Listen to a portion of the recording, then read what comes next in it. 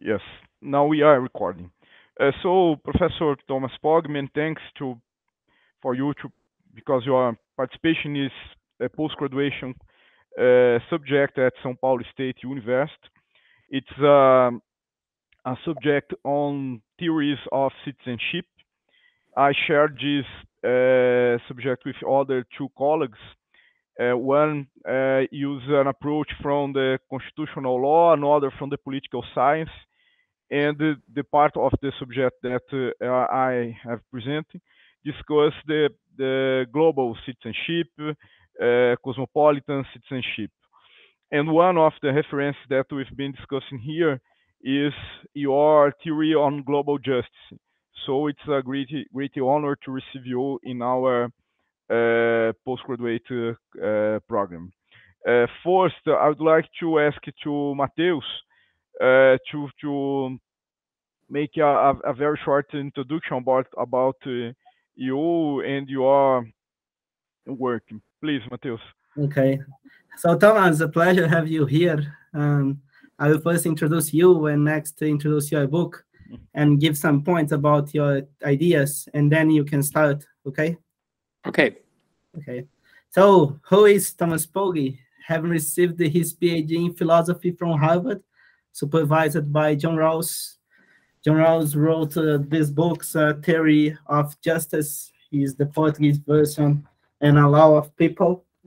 And Thomas is a Laisner Professor of Philosophy and International Affairs and Director of the Global Justice Program at Yale. And the last 3 months, I joined Thomas and met him and started to contribute to the Global Justice Program, and it was a fantastic experience. And thank you, Thomas, for that again. So the Thomas mainly book is this one called World Poverty and Human Rights, Cosmopolitan Responsibilities and Reforms, published in 2002. And in my point of view, what is the main objective of the book? Is show how the citizens of affluent countries shall respond morally to the global poverty problem.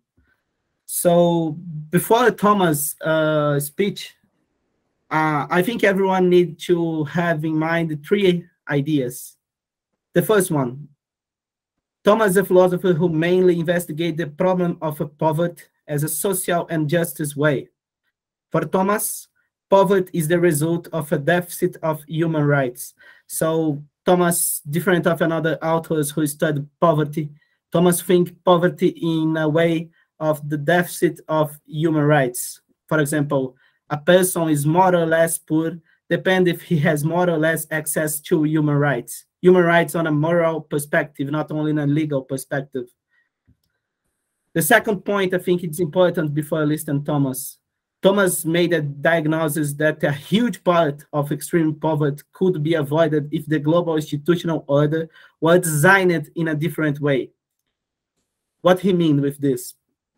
I think the extreme poverty, only the extreme poverty, not the relative poverty, could be solved if reforms in the global order. Or for Thomas think, if we attack the IMF, the WTO, European Union's United States politics, we can resolve a huge part of extreme poverty. And what to do to reform? What do Thomas make? What Thomas organize your ideas to prove we can resolve the poverty problem in a cosmopolitan way? Thomas make a strong moral argument for responsible the citizens of rich countries. These citizens have a negative duty, and Thomas can explain this better next, of justice to not sustain the injustice that the governments inflict of the world's poor. So for Thomas, the citizens of the North, the global North, have a duty, have a responsible to solve and to not tolerate the problem of the world's poor. So, okay, this is the 3 points I think it's good to have in mind before Thomas' speech. Thomas, I think I'm right to talk about you to you, but now you can start your presentation. Thank you for coming here. Yeah, and thank you for your nice introduction. And this fits very well into the theme of citizenship, because this is a central concept for me. What are the responsibilities of citizenship, not only with regard to the state in which one lives, but also with regard to the foreign policies of that state and with regard to the institutions that that state is helping to shape and impose globally. And here, of course, the responsibility of the United States is particularly great. And I've tried with very little success to get American citizens, US citizens, to think more about their responsibilities. One other thing I should say, and Matthäus, while he was here in the US, reminded me of that, is that, of course, affluent people in developing countries also bear a significant responsibility. I have written less about that because that is something that I'm less of an expert on, but it is certainly something that you, as privileged members of Brazil's society, will want to think about as you listen to this lecture. So let me start with the US century. The US century started in around 1940, 1941 with the US entry into the Second World War. And in January 1941, Roosevelt gave a famous speech in which he envisioned the post-World War order. What does the United States stand for? What does the United States want to achieve after the Nazis and the Japanese have been defeated? Roosevelt dreamed of a world with 4 freedoms, including freedom from want, which translated into world terms means economic understandings which will secure to every nation a healthy peacetime life for its inhabitants. This is what he thought is the strong suit of the United States. The United States is the country that can create prosperity, not only for itself, but for the whole world. Now, in a sense, that has succeeded. Since 1941, the gross world product has risen 17-fold. This has never happened in the history of humanity, that in 80 years, the social product of the world increased by a factor of 17. An unbelievable success. And this success has 2 components. There is an increase in the human population by a factor of 3.5, from 2.3 to 8 billion people. And there is an increase in global income per capita, per person, by a factor of 5. So world income in 2022 was 161 trillion international dollars. International dollars are money in all different countries converted at purchasing power parity. So you don't convert at the bank exchange rate, but you convert at buying power, what the money can actually buy. So the combined purchasing power of all the people in the world is now as much as $161 trillion per year. That works out to $20,000 per person per year, or $55 per person per day. So that's the average. And as I said, that's 5 times what it was in 1941. So we went from $11 per person per day to $55 per person per day. Now, if all the segments of the human population had participated equally in economic growth, then the poorest would now have at least 5 times as much income as they need to survive. And if you read some of the media, you get a feeling that maybe that is happening. So The Economist magazine is celebrating the reduction of poverty that we've had over the last 20, 30 years. And we have to say, however, that pretty much all of that reduction happened in just one country. 2/3 of this reduction in poverty over 25 years happened only in China, if the numbers are to be believed, but these are the official numbers from the World Bank. So the World Bank is admitting that of the 1,175 million people lifted out of poverty, 742 million are just Chinese. And of course, the Chinese poverty reduction isn't really a merit of the institutions that the World Bank and the United States have visited upon the world. Here is another one of these optimistic statistics. This is from a YouTube video that Bill Gates and Steven Pinker have made together. You can see how successful we have been in combating hunger. From somewhere around 18% in 1990, we went to almost zero in 2015. The problem is that this is completely invented. This is not true at all. Here you can see the numbers from the Food and Agriculture Organization of the United Nations. And you can see that the hunger numbers have not moved significantly since about 2010. And in recent years, they have been rising. The dark line is the number of people who are undernourished. The orange line is the percentage of people who are undernourished. So it's, if anything, going up. And what we find is nearly 10% are undernourished according to the Food and Agriculture Organization of the United Nations. Now, this number is a gross understatement. Here is the way in which the FAO defines undernourishment.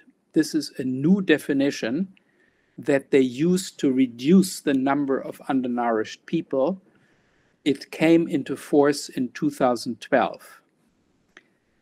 As they themselves explain it, undernourishment has been defined as an extreme form of food insecurity arising when food energy availability, also known as dietary energy intake, is inadequate to cover even minimum needs for a sedentary lifestyle for over a year.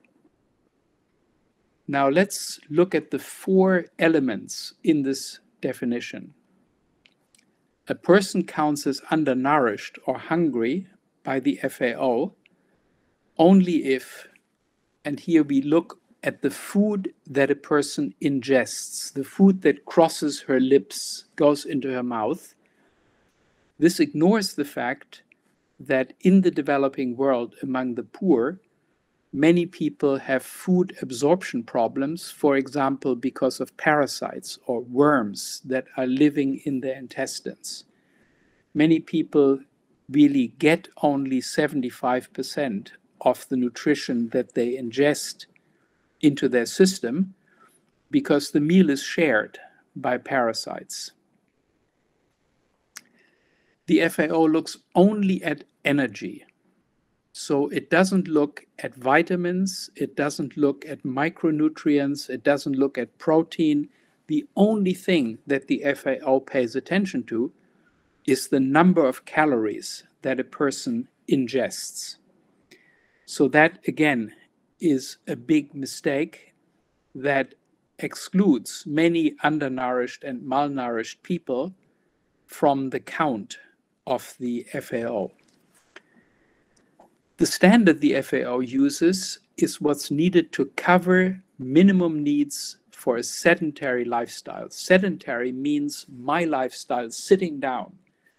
So obviously, most people, many people in the developing world do not have the luxury of a sedentary lifestyle. They have to work to make their living. They have to fetch water from the river. They have to tend to the fields. They have to drive a bicycle rickshaw.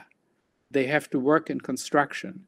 So these people often need 2 times or 3 times as many calories as would be necessary for a sedentary lifestyle. And finally, the FAO counts you as undernourished only if you fall below the sedentary lifestyle minimum for over a year. This is downright crazy because many people die before a year is up. And so these people are never hungry. They are never undernourished because they have died in 11 months or in 9 months or in 3 months. So the definition of the FAO is absolutely absurd, and nevertheless, it's the official definition which the FAO adopted after it was told that its hunger numbers are too large. Here is how the FAO defends the 1-year idea. The reference period should be long enough for the consequences of low food intake to be detrimental to health. Although there is no doubt that temporary food shortage may be stressful, the FAO indicator is based on a full year. So here, what is being said is that if you have insufficient food for less than a year, it's not detrimental to your health. It's detrimental to your health only if you are hungry for more than a year, and then we will count you as undernourished. So the whole exercise of the FAO is pretty bogus. I wrote a scathing essay about that in 2016, and the FAO has now given new numbers that calculate the number of people who could not afford a healthy diet. Now, this new statistic shows that 42% of the world's population, 80% of all people in Africa, could not or cannot afford a healthy diet in 2020 due to the cost of the diet. You can see here that the cost of a healthy diet is calculated at $3.54. This is, again, international dollars. So you need $3.54 to be able to afford a healthy diet. It would be quite difficult to do that in the US today, but that's what the FAO is assuming. And as I told you earlier, $55 is the average income in the world. So 42% of the world's population cannot afford a healthy diet that costs $3.54, while the average income in the world is $55. So to summarize, the average human income has increased 5-fold to $55. 42% of humankind are unable to afford a healthy diet at an average cost of $3.54 international dollars. Now, the tendency is it's getting worse. You can see here also from the FAO the prevalence of food insecurity, which has been going up each and every year since 2014. So we are always told that the food problem in the moment, which is very severe, is because of Ukraine and because of COVID-19. But really, the food insecurity has been going up consistently for much longer than that. I think it has something to do with the SDGs, that after the MDGs, the Millennium Development Goals, were replaced by the Sustainable Development Goals, politicians relaxed. They said, we have until 2030 to make progress against the Sustainable Development Goals. So let's relax for a few years and let the successor politicians worry about getting rid of poverty and hunger. The very latest numbers are terrible. You can see here in the last 1.5 years, food prices have skyrocketed. They have gone up very significantly.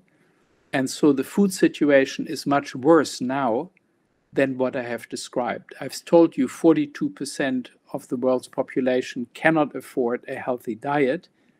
That number today is significantly higher in 2022 because food prices went up by 1/3.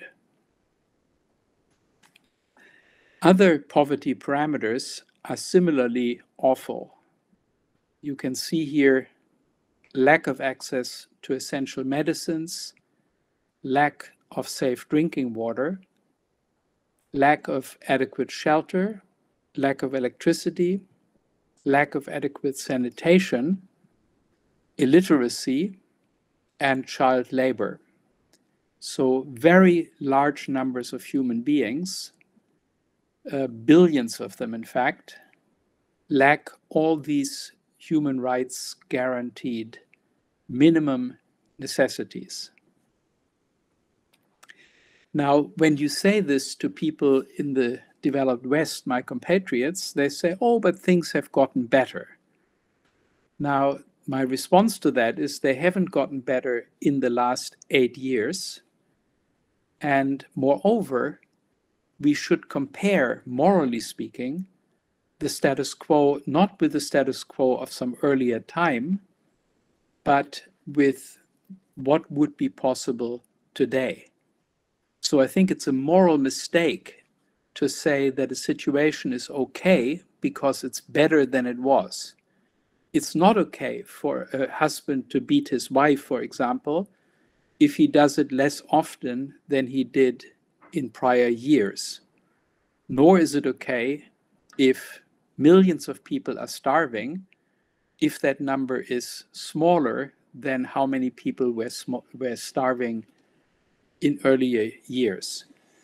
We have to compare with what is possible, and clearly, if the average income in the world is $55, then it's clearly possible for everybody to be given access to a healthy diet, which costs only $3.50 per person per day. So if you think about comparing 1941 to today, you would say we are actually doing much, much worse than in 1941 because avoidable poverty is so much greater. In 1941, a lot of severe poverty was not avoidable. The world wasn't rich enough at $11 per person per day. But today, at $55 per person per day, on average, we are rich enough easily to eradicate all severe poverty. So this draws our attention to inequality. The fact that the world is rich in aggregate, $55 a day, and that so many people are suffering very severe poverty, that draws attention to inequality, disparities in income and wealth, intertwined with social and political inequalities. Here we have to distinguish between national, international, and global inequality.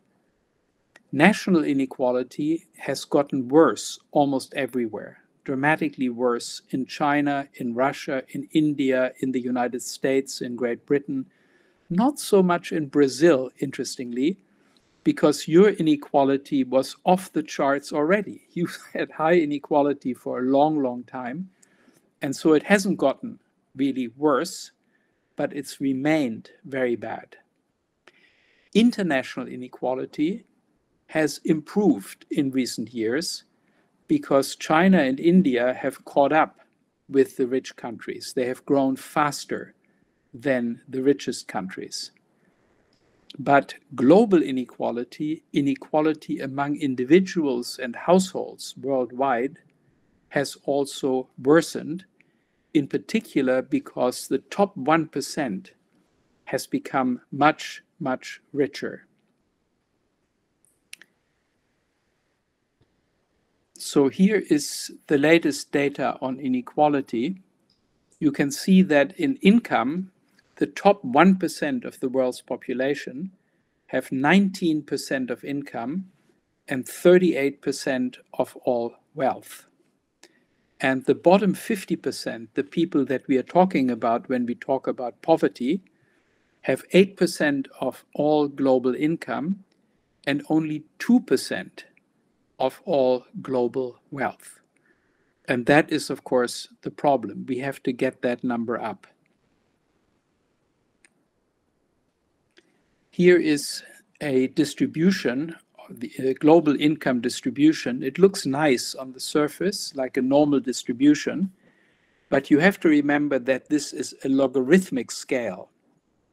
So what we have here is the average income, $55 per day. That is quite far to the right. And you can see here that a few people, 6%, who have more than $55, they drag the average up, and the other 94% live below the average income. Here's the $5 per day threshold. That is what you need to afford a healthy diet. So you spend $3.50 to buy food, and the other $1.50 on housing and all the other needs, clothing and so forth. So with $5 a day, you could more or less afford a healthy diet, and you can see that 42% of the world's population are unable to do that in the year 2020. So I want to conclude here that the global poverty problem is very large in human terms, much larger than most people in the West recognize. If you ask people, they will say, misled by the World Bank and by the FAO, they will say poverty has become a very small problem. Not many people are poor anymore, at least not seriously poor. So that is false. Very large numbers of human beings are very severely poor, roughly half the human population. The other thing that is surprising is that the global poverty problem is small in economic terms, despite the fact that it is so large in human terms. Economically, we just need to shift a few percent of global income from the rich to the poor in order to eradicate the problem. Now, when you get Westerners to this point, they will start talking about assistance. You are right, we should do more to help the world's poor. And so we have a lot of movements now that are talking about assistance and some that are actually doing something about it. So you have individual gifts to charities, you have official development assistance, which the West has promised would reach 0.7% of gross national income, but it's still only at 0.32% on average. You have the SDGs, you have remittances, which are people from developing countries sending money home to their friends and relatives. Rawls is talking about a duty of assistance in his book, The Law of Peoples. And you have talked about a responsibility to protect, R2P. So a lot of talk, a little bit of action, nowhere near enough, but everything is framed in the language of assistance. Singer's effective altruism movement belongs there also. Now, the background to that is a popular view called explanatory nationalism. Explanatory nationalism says that in the post-colonial era, the causes of the persistence of severe poverty lie within poor countries themselves. You find that almost every week in the Economist magazine. You find it announced by the World Bank. You find it in Rawls's book, The Law of Peoples. It's a very common view. And there is an argument for the view. The argument is that there is great variation in how the former colonies have evolved over the past 60 years. Their strongly divergent national trajectories must be due to different domestic causal factors in the countries concerned. So you say China has done very well. Many African countries have done poorly. Korea has done very well, and so on. Haiti has done very poorly. So obviously, there must be national factors that explain the difference. It cannot have anything to do with global institutional arrangements, with the way we organize the world economy. Now, here is a parallel argument that shows how stupid the first argument is. I teach classes at Yale University, and at the end of the semester, which is very soon, we find that there are great variations in the performance of my students. Some have learned a lot and some have learned very little. So we conclude that this must be due to student-specific factors, and learning has nothing to do with the teacher, nothing to do with the classroom, nothing to do with the teaching materials, and so on. That would obviously be a big and stupid mistake. Obviously, it has something to do with the teacher. If I were a better teacher, then all my students would learn more. Also, if I chose different teaching styles and different teaching materials, then maybe some of my students would do better than now and other students would do worse, because my style and my materials are more suitable for some students and less suitable for other students. So, of course, student-specific factors matter, just as national factors matter in poverty eradication, but it doesn't follow from that that global factors are irrelevant. Global factors also matter a lot, and depending on the global economic order, some countries will thrive and other countries will do very poorly. And of course, we've seen that for example, resource-rich countries have done very poorly in the global economic order that the United States and its allies have created. So let's try another explanation of persistent poverty and another response to it. This is the claim that I've been defending in World Poverty and Human Rights and in other writings. I claim that severe poverty is reproduced by unjust national and international structures that require reform. And that gives us as citizens negative duties, duties to stop harming. Those are negative duties. We have to stop harming, and the harming that we do now is through the design and upholding of institutional arrangements that foreseeably and avoidably perpetuate and aggravate severe poverty. So the relationship of poverty to inequality is twofold. There is a mathematical relationship that the income and wealth of the poor is basically the average income multiplied by their relative income wealth share. The poor are now reduced to a very small percentage of the average income. And so despite the fact that the average income is quite high, $55 per person per day, nevertheless, poor people cannot feed their families. And that is almost half the human population.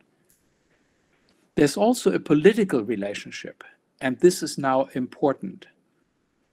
the more poor households fall below the average, the less powerful they are politically, the more underrepresented they are. They have to live hand to mouth, they have no time to engage in politics, and they have no ability to engage in politics because that requires not only time but also resources. So poor people are politically marginalized. The poorest countries are politically marginalized.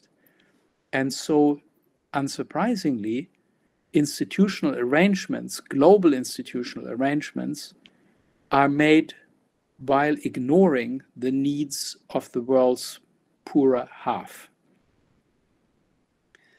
So we have two causes of extreme inequality. We have initial conditions of extreme inequality that resulted from the colonial period. In 1997, the gap between the 20% of the people living in the richest countries and the 20% of the world's people living in the poorest countries was 74-1.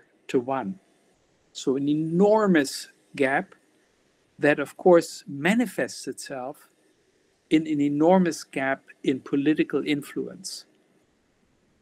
And this political influence then affects all the different structures of national societies and, most importantly, of the world at large. These structures include the institutional order, all the legally codified rules and practices of politics, diplomacy, and so on. Basically, treaties, international conventions, and so on. Then the various social and cultural practices, customs, and habits of production, consumption, diplomacy, and so forth. The material infrastructure, roads, railways, shipping lanes, and all that. And then the material environment as shaped by how we interact with it. All these structural features of our world are deeply shaped by human beings, and here those who are more powerful and richer have a great advantage in shaping these structures. And of course, they shape these structures to their own advantage. Here we find something that economists have much discussed under the title of regulatory capture. It's a feature of competitive systems that are omnipresent in the business world, financial markets, academia, everywhere. We have competitive systems or adversarial systems nowadays where people compete for success. Such systems are very efficient if they are properly framed, and proper framing is achieved when the sought rewards are highly correlated with socially valuable outcomes. But this requires that the rules of the competition are suitably designed, transparently and impartially administered. And here comes the problem. The problem is that in a competitive system, there are two ways of getting ahead. You can either get ahead by doing what the system says it will reward, doing it well and better than others, and then being rewarded. Or you can get ahead by trying to manipulate either the rules of the system, the rules of the competition, or the application of these rules. And once that happens, of course, then the rules and the personnel structuring and constraining the competition themselves become part of the competition or objects of the competition. We are trying to influence the rules, or we are trying to influence the people who administer the rules. Of course, you have had a beautiful example of that with all the corruption in Brazil, where big corporations like Odebrecht and so on were trying to win the competition, not by providing goods and services that are excellent, but by bribing politicians and changing the rules of the competition or the application of those rules. This is the Achilles heel of competitive systems, very well discussed and understood in economic analysis. So competitive systems lose much of their effectiveness when you can engage in this kind of regulatory capture behavior. Resources that should be invested in doing well in the competition are in fact invested in lobbying. And insofar as lobbying is successful, the success of the system is diminished because inferior products and inferior services win the competition and get rewarded, and the really good products and good services are not successful. So what we can get here is inequality spirals. Regulatory capture makes social systems vulnerable in this way. The strongest participants, those who are already the richest and best resourced, they have great opportunities and incentives to achieve the expertise and the coordination that are needed for effective regulatory capture. They use these opportunities to expand their relative position, and then they use their increased influence to shift the rules and their application even further in their own favor. So you get an inequality spiral. A company or an individual gets rich, invests that money in lobbying, and thereby becomes even richer. And in the end, that is to the detriment of the social benefits that the system is supposed to produce. An economy is supposed to satisfy human needs. And our economy, the world economy, is doing very, very poorly at that, leaving 50% of the world's population in severe poverty because it has been captured by a small number of rich people and rich corporations. They don't hate the poor, but they love themselves much more. And so they use their lobbying power to shape the system for their own benefit so that they capture as large as possible a share of the global economic product. Severe poverty is a side effect of this concentration of wealth and power at the very top. Here's some evidence that lobbying really works. So there was a firm that gives investment advice, and it came up with an idea about how to win in the stock market. You invest in the 50 S&P 500 companies, the biggest companies in the United States stock market. You invest in those 50 companies that spend most money on lobbying as a percentage of their assets.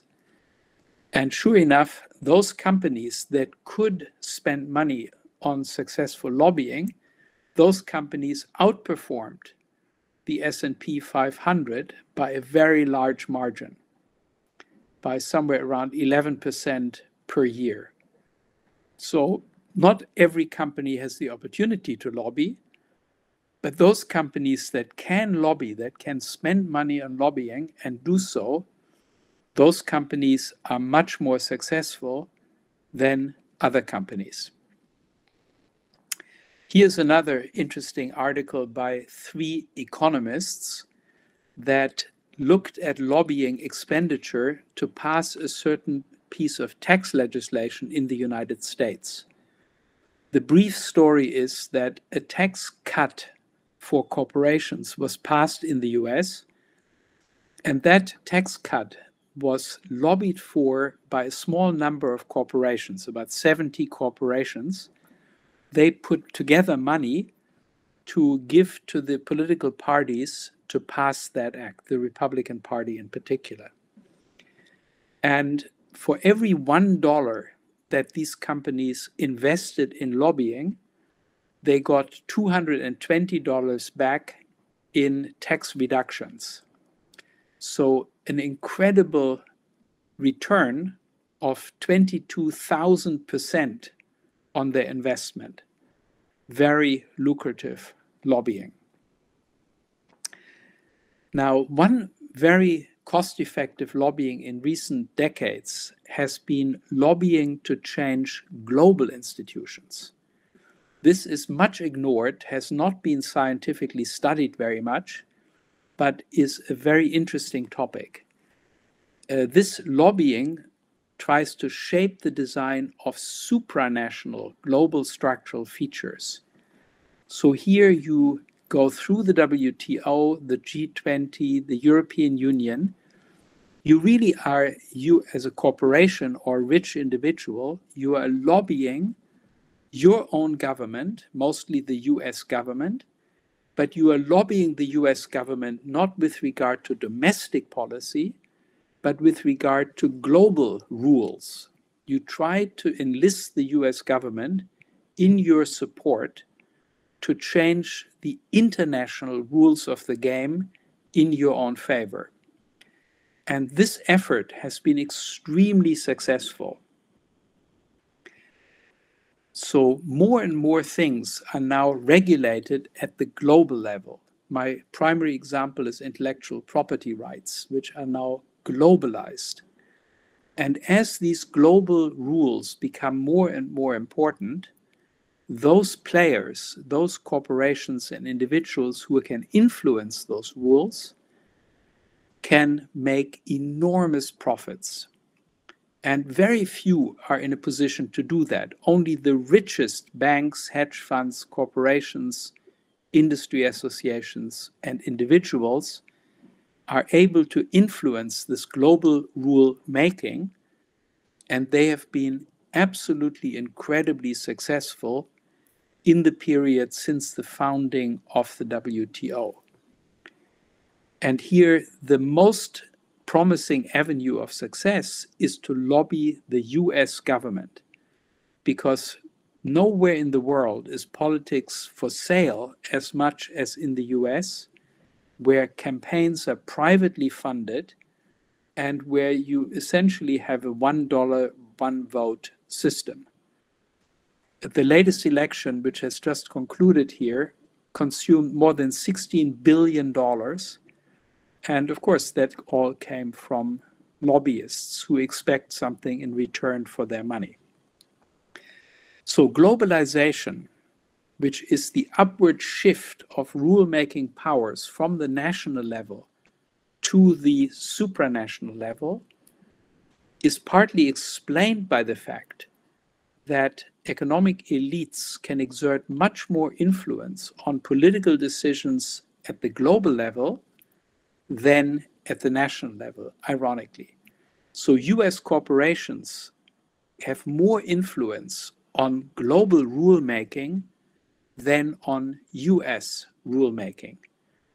And there are reasons for that. At the global level, there is no democracy, there is no democratic counterweight, there is no transparency, even ex post, right? Governments get together, they make a decision, they announce the decision, but you can never find out which government argued for this or for that particular piece in the final treaty that was adopted. You get the treaty text, and the governments afterwards will say, well, we did the best we could, we tried to make the best deal we could make, but there's no transparency, no accountability of governments for what was decided. And then there is morality. In the domestic realm, morality is a pretty powerful force. If something is clearly immoral, it's difficult to pass it through the parliament. But in the global realm, it's much easier. In the global realm, you say that international relations are a jungle. We are competing with the Chinese, we are competing with the Russians, with all sorts of unsavory people, the Americans for that matter, the US. So we have to play hardball, we have to be tough. We cannot afford to compete with these rivals with one hand tied behind our backs. We have to leave morality aside in international relations and get the most advantageous deal we can get. And so here too, morality is not much of a restraint in international relations, and rules are adopted internationally that are very clearly deeply unjust, like, for example, the intellectual property rules. So here are some examples of rules that are clearly beneficial to the rich and the rich countries, the rich corporations, the rich individuals, and are totally unjust. Intellectual property rights, which prevent half of the human population from getting access to drugs, medicines, vaccines that can be mass-produced very, very cheaply. But they get no access because of patents, monopolies. Natural resource sovereignty. So buyers of natural resources pay the dictators in resource-rich African countries. The dictators get rich and buy themselves the soldiers and weapons they need to stay in power. And the population of those countries, they lose their resources and they find their dictators and tyrants strengthened by the money that is paid not to the people, but to the rulers. No liability for externalities. The rich countries are polluting like crazy, are creating a climate disaster, are creating air pollution, soil pollution, water pollution. The poor populations do not contribute to that disaster, but they are the main people getting harmed by it. And the rich countries are refusing to pay for the damages. At COP27, they have now said, okay, we'll maybe pay a little bit, but so far there are no details and no payments. No labor standards. So there is a race to the bottom where poor countries are put into competition with each other at offering cheap, exploitable workforces. If Bangladesh doesn't give us cheap labor, we will go to Vietnam or we will go to Indonesia to find workers whom we can exploit. Again, a disaster that we don't have these labor standards. And then there is the big global tax system with its global haven industry, many tax havens which allow corporations from rich countries to avoid paying taxes anywhere in the developing world. The corporations like Apple and Google and so on, they just say, look, we have no profits in Africa, we have no profits in Brazil, because they managed to shift their profits from the countries in which they really do business into countries in which no taxes need to be paid. Countries like the British Virgin Islands, the Bermudas, the Bahamas, and so on and so forth, all these different tax havens. So these are just small examples of how our global economy is structured systematically in favor of the rich and thereby systematically structured against the poor. And this is what explains the persistence of poverty with which we started. You can see here how that has developed over time, how the top global 1% now has 4 times more income than the bottom 50%. And poverty essentially has persisted while the global top 1% has gotten richer and richer. Good. This is it for today. And I look forward to your questions and discussion. I will try to stop sharing my screen. Excellent, Professor Thomas. So I would invite the students to make their questions. Okay. Who would like to start? Please, Iago. First of all, thank you, Mr. Thomas. First of all, thank you, Teacher Murilo, to make it happen. And my question is, let's make a game. I have all goodies in the world. How can we develop the necessity to give this, make a better division with other countries? I mean, if USA, for example, I have the best economy, I have the best goodies, the best properties, and I have all gold in the world, for example.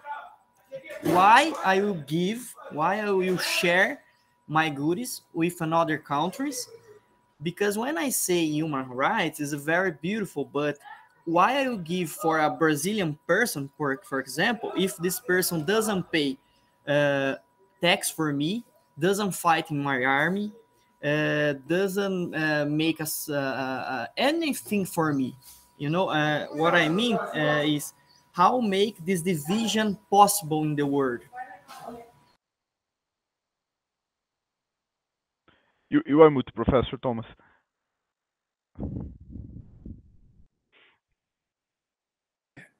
My mic is off. Okay. So I don't agree with your premise, right? The thing is that it's not just that the US is very, very rich. It is that the US is constantly exploiting the poor countries. So the US needs a lot of imports, raw materials, metals, for example, and these imports come from other countries. They come from Brazil, they come from Africa, and so on. And the populations of these countries do not benefit from these exports to the United States and to Europe.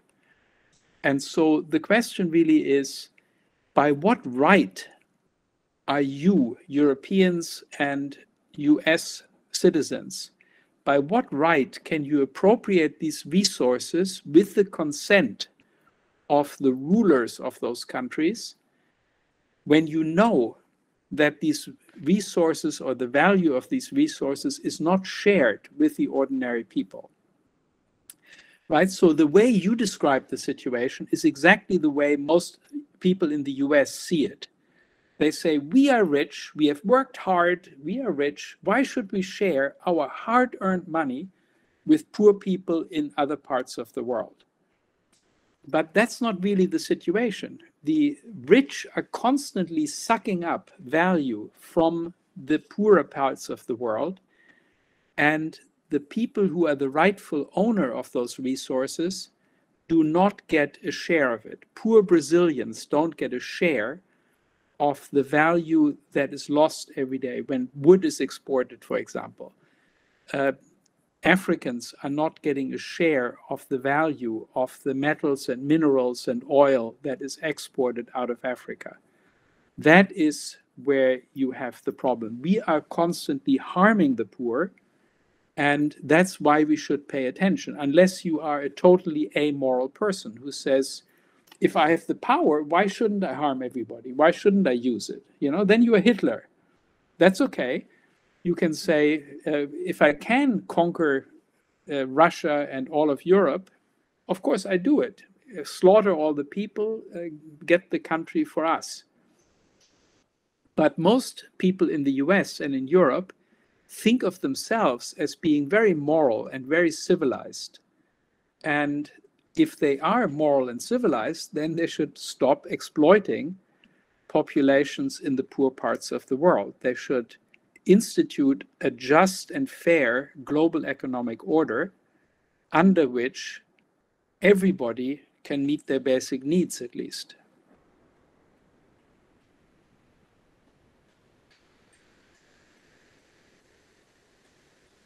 Thank you. Anybody else?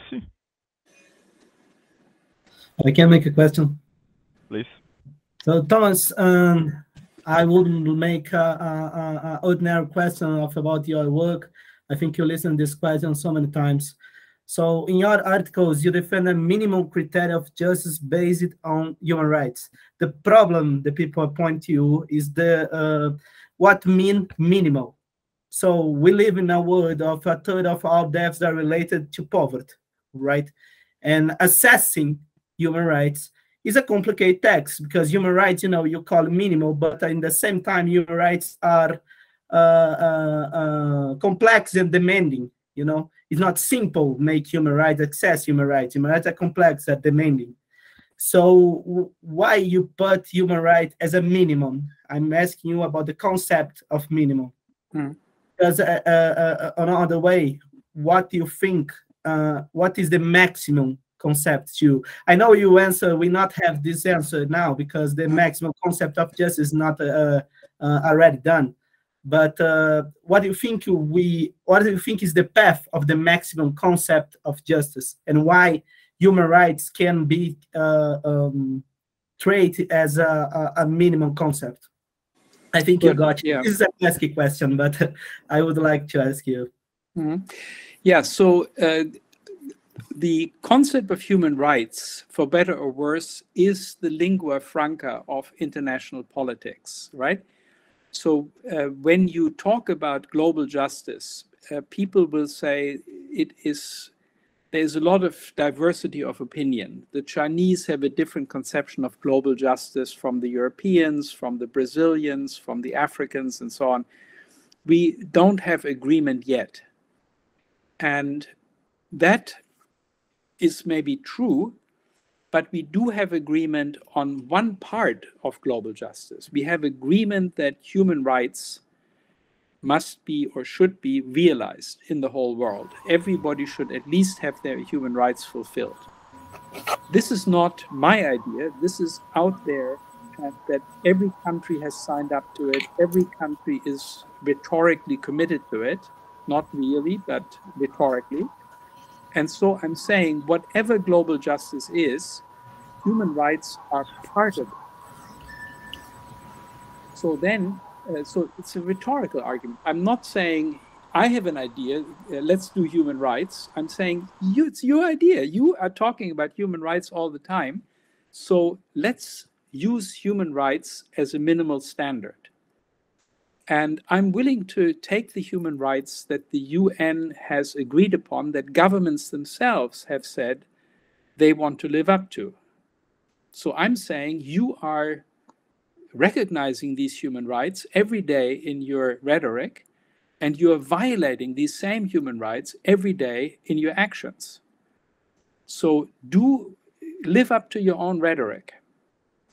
Right? Now, what would I say would be a reasonable, I would say, of course, human rights are a very, very minimal standard. A world in which people just barely have their human rights fulfilled while other people are very rich would still be a very unjust world. But it would be much, much better than ours. Now, what would I want? I want to see something. I think Rawls's difference principle is a pretty good principle. That you say we want to organize the world economy in such a way that we can achieve as high as possible a lowest level, that the poorest people in the world are reasonably well off. And I think that would be good on the one hand for people being able to live free, rich, fulfilling lives, even the poorest. And it would also be good for the political equality of people, right? Again, I come back to the topic of your seminar, which is citizenship. We want all the citizens, all the people in a globalized world, every human being should have a chance to influence how this world is structured. Nobody should be so marginalized economically that they cannot make their influence felt. So that's, again, a reason for the difference principle. If we keep inequalities relatively low, then everybody everywhere has a fair chance through their government or through other institutions, through their actions as citizens, to co-shape their national institutions, regional institutions, global institutions. So that would be my vision. But again, you know, if you don't share that vision, I would say, okay, fine, that's too strong for you, fine, let's go for human rights. There's plenty of work to do with human rights alone.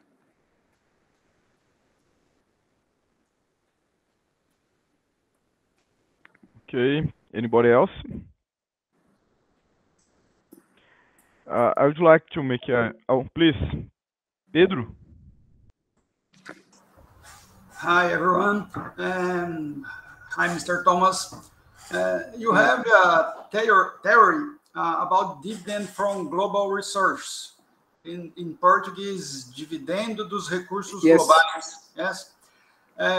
Do you believe that our countries are offshore organizations that will be interested in this plan?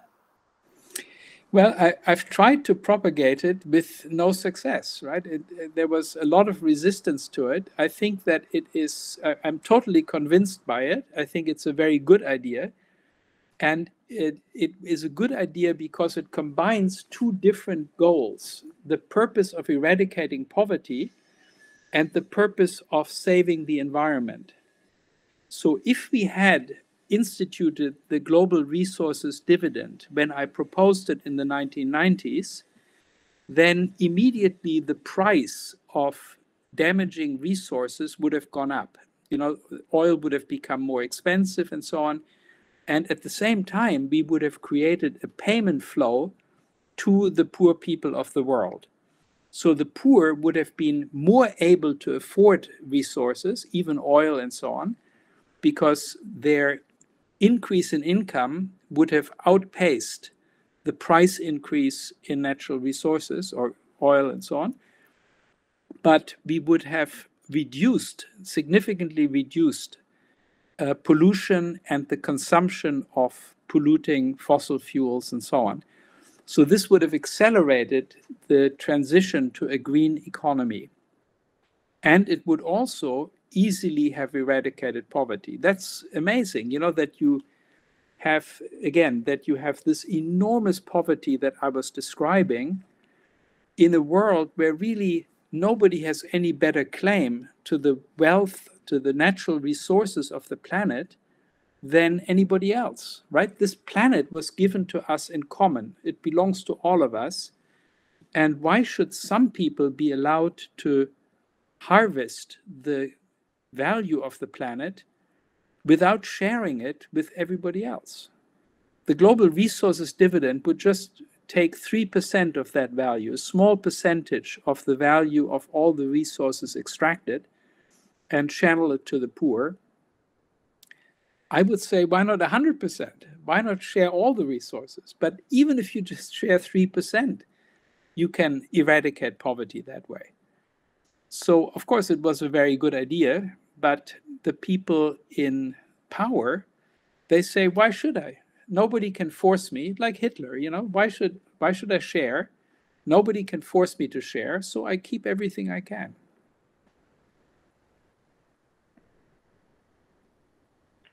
Okay, anybody else? A last question? Nobody? So, I will do a small comment and a very, very ordinary question that you have probably listened so many times. I really like your normative approach, especially because of its political perspective. Because if we work in the approach of existence and charity, we are not really change the political imbalance, the power imbalance in the world. When as you do, we discuss the poverty from the perspective of moral obligation violations, negative violation, as you put in your test. And when the way to address it is not just assistant, but important reform of the global institutional arrangements, we are thinking about change the global power imbalance. It's really different than keep the powerful of the world controlling the political relations. And it's the same when we think in the national level, because when we discuss the morality in the national level, we always are talking, oh, I am rich and but I am a good person because I do my charity. But I'm not obligated to do it. The people think that in that way. And my question is about how to do, because your description of the word poverty is really convincing, and your normative approach for me it's also. But when we have so hard, difficult to convince even the poor of the world, if the Brazilian people that this is the way, how to convince the American people, the European people to do so. In some time, I don't know what to think about it, but everyone will believe that we have a kind of global civil society that will mobilize in a global public sphere, global public opinion in this direction, the direction of the reform, the global governance. But some critics of this also say, oh, the people, the poor of the world are not representing this global civil society. There are some people speaking in their names, and we've been discussing some pieces in our seminars about these questions. For example, from John Dryzek and Nancy Fraser, that there are different approaches, but both one discussing this global counterpublic. And what do you think? How to? You are working it, right? You are working hard to disseminate this kind of idea to convince the people, but you recognize that are not having so much success in done with. What do you expect for the near future? What could you may we do in face with considering this normative position that you have shared with us this morning? Yeah, excellent. This is the big question. So two thoughts on that. So one is that I was somewhat naive in the past, right? I thought that if you make crystal clear to people who think of themselves as moral persons that they are doing something wrong, they will say, okay, I'm doing something wrong, I have to change. No. In most cases, people will find ways to convince themselves that somehow, they change their morality or they deceive themselves about the facts or whatever, but they will always find a way to avoid a conclusion that is costly for themselves. Not 100% of people, but the vast majority. So the human capacity for self-deception is just amazing. Now, that leaves us with one other strategy, and that is to find reforms that would shift the balance of power, but be beneficial to the rich, or at least not harmful to the rich. That means we have to find parts of the existing structure that are not only unjust, but also inefficient. If something is inefficient, then we can change it to make everybody better off. And that's what I've been trying to do in recent years. So in recent years, I've worked in particular on the intellectual property rights, on monopoly patents. Monopoly patents are amazingly inefficient. They are wasteful beyond belief. Billions and billions of dollars are wasted because of intellectual property rights. Deadweight losses, enormous deadweight losses, right? The price is very high. Many people cannot buy something. And these people are lost as customers. You lose all these people, right? Who would be willing to pay but you can't sell to them because your price is so high.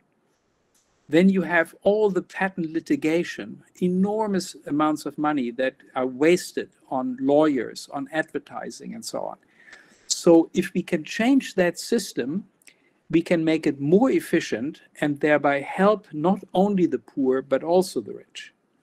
So that has been my recent work in pharmaceuticals and green technologies, to create these impact funds that would shift innovation rewards from monopoly patents to impact rewards. And if that works, we can subtly change the power distribution in favor of the poor without in any way hurting the rich, actually giving the rich more profit. So I say to the pharmaceutical companies, wouldn't you like to make money also in the developing world with poor patients? And I say to governments, wouldn't you like to eradicate diseases instead of only curing them for rich people? To eradicate a disease like COVID-19, we need to treat everyone. We can't just treat a few people, you know, we have to make a global strategy of treating the disease. And so I hope that governments and pharmaceutical companies will not resist that sort of reform. And then when we have that reform, it will shift the balance of power in favor of poorer populations. So I'm working on that now with a pilot in Africa that we want to do for the Health Impact Fund, and also within the T20, which is the, you know, the G20. And this is important because next year, India will be the chair of the G20, and after India comes Brazil. So we hope that you can all help us get this and keep this on the G20 agenda, the reform of monopoly patents, not everywhere, but shift some of the more important goods over from the monopoly track to the impact fund track. Excellent, many thanks. We will have a meeting just now, and we have some minutes for coffee. I'd like to say thank you very much for you, Professor My pleasure. Pogge, and for the students that have worked with us this morning. Bye-bye. See you later. Thank you.